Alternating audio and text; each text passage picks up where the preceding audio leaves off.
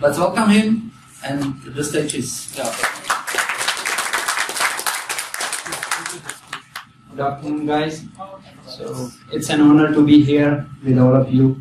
So starting with the introduction, my name is Jaswinder Pal Singh, and about the bug hunting, I do it occasionally, when I'm out of money, I do that. So yeah, full time I am a web developer at our own company. Apart from that, I manage the company Web Services Point, that is in Punjab. So let's start with the topic here, bug hunting journey with the Google VRB. So it's an amazing journey. We'll start with the fun part here. So I started in 2012, and this was my first bug, cross-site scripting. It was nowhere cross-site scripting. Let's see. So I am saying the Google security team that put the encrypted script here yourself. Yeah, I am saying them to put the vector yourself and test it. There is a vulnerability. Yeah, the reply was like, "Oh, drop it. It doesn't work like that. You have to send us a valid vector." So yeah, it started with this, and since 2012 to 2018, I reported 29 bugs in total, and it turned out to be valid bugs 19, duplicate 06, and I got rewarded for 6 vulnerabilities, and it turned out 9 were invalid and 3 were out of scope. And the good thing that Pranav told that vulnerability research grants. So it is amazing motivation. I got 5 grants here, and it was like $1,337 each. So it's a great motivation for motivating the researchers. Yeah, one thing I was hearing in the reception, like they were saying that they sent an email to many people, many researchers in India, but there are only 2 persons presenting here. So I'd like to request the one who got the email, we should present here and make our country feel proud, more proud, because I know there is a talent, there is a great talent in India. So we should present in the conferences like this. So starting with my favorite bug, it's like YouTube editor, DOM-based, self-executed, stored XSS vulnerability. So it is categorized into 3 different categories of cross-site scripting. I'll elaborate that.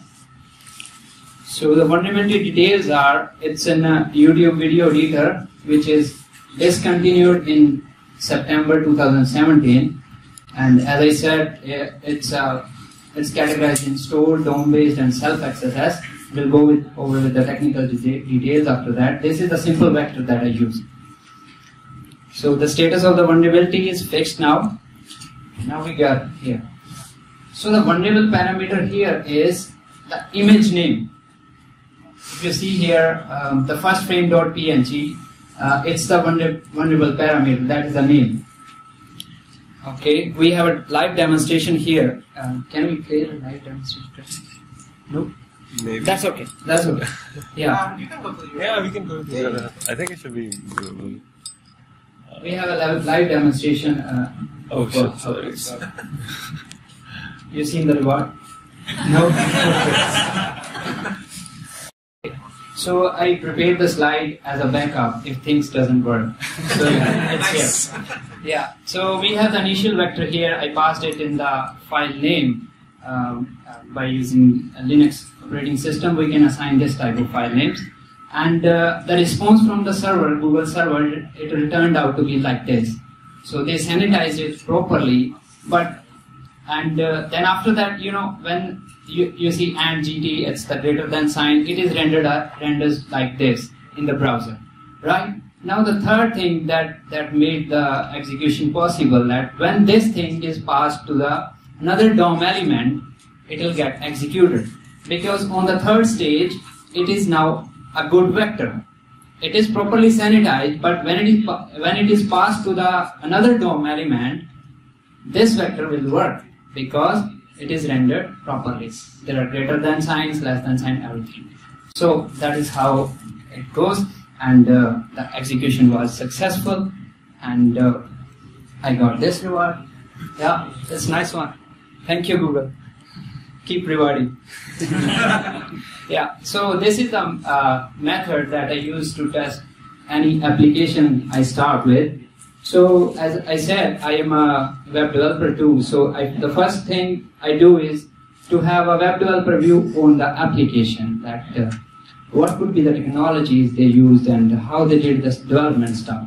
So this is my first step. Then I move over with the linked application. In a very old blog, there is a great Google security researcher. He mentioned that you have to find the applications that are connected to the application you are testing. There was a bug in Google Drive, yeah. It was importing the videos from the other website.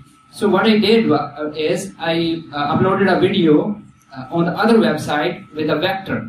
So when it is imported to that, it executed on the current application. So this second point is very important. You have to find the applications that are linked with the current application you are testing. And it is always possible. And sure that there must be applications where the content is being grabbed from the other applications. So this is the second step.